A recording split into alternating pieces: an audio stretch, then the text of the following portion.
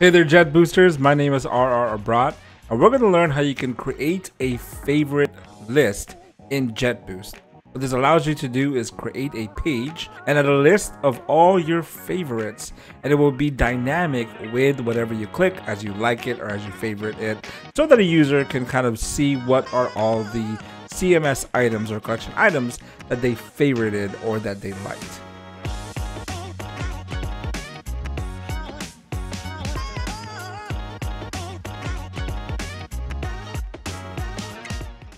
First off, we see here we are in our Webflow designer and we have our collection list set up.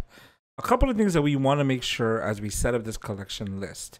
Now notice this looks like our other pages where you have our collection list. Here's our blog post items. And this is an add-on to the favorite button.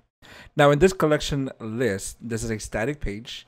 And notice we placed the collection list wrapper inside a div block. This div block, we're going to name it a class later using that Jetboost generated class. Now, one thing you note on the title is not contained inside the div block.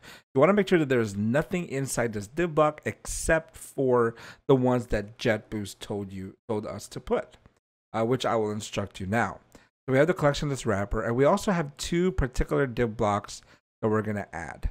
One of them, let me show this real quick, is one where it says you haven't liked any blog posts yet, so that this is what shows where there are no liked blog posts, where we called it no favorites. And then we called one called loading.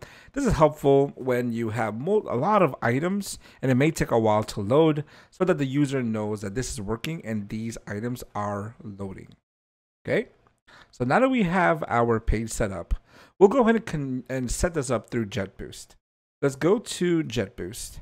And notice here we are in the same booster where we used for our favorite button. If you want to watch that video, you can go ahead and go back to some of the other videos about adding a favorite button.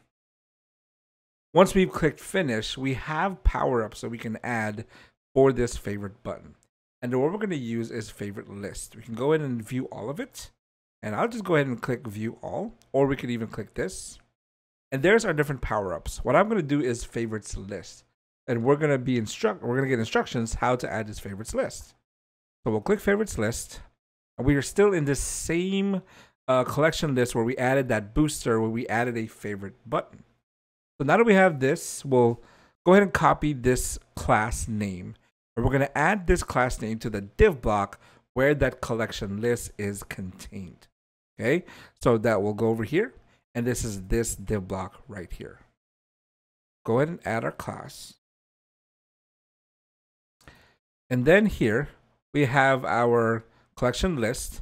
Now, a couple things we're going to do is, first off, we'll go back to this later. Notice that's kind of the order that we want, which is exactly what we have right here.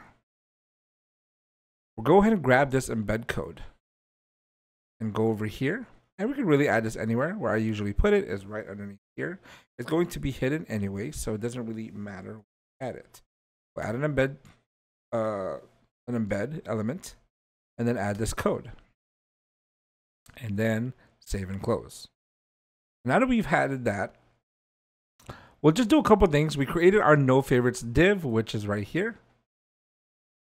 Then we've created our loading div, which is right here.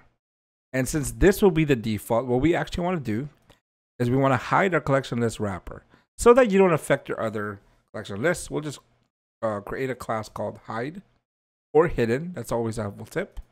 And hide that. So that anytime you want to hide something, just add a class called hide. And then we want to go ahead and make this the no favorites hidden as well. And then once you publish it, this should work automatically. And let's go ahead and check it out. So we're publishing our domain, and then let's go to our page. Here's our favorites. Now, how do we know this is correct? Well, let's go to our main page. We actually added it right here. So let's go ahead and take this out. And let's go ahead and check back our page. Favorites list. Now notice we don't have any liked blog posts. Go back to our home page. Let's say we click this. This is the best examples of beautiful motion graphics. Web design blogs you can't miss. History of web development. Logo design your boss wants to know. 20 myths about web design. Then let's go ahead and go to favorites list. And there is our list of favorites that we have.